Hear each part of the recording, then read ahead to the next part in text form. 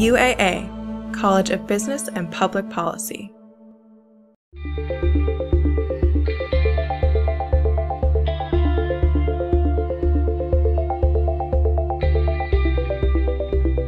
Our economic system is called capitalism. At its core, finance is about optimally and efficiently distributing this capital throughout our society. Capital is what it's all about. So finance is about capital, capital, and more capital. So we need to efficiently distribute it, and when we do that, we have more jobs, we have higher income, we have higher products that we can buy, services that we can use. So it's really all about how can we efficiently distribute the money within our society. In a business, you need capital. You need capital to just do business. You need more capital to grow your business.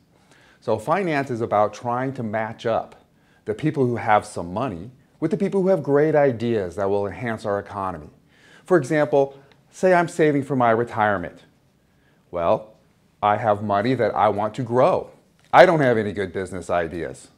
You have some great ideas from new products, new services, new ways of doing business, but you don't have any capital. Finance is the process of getting capital through the system from people like me to the people who can use it, like people like you. How do we do this?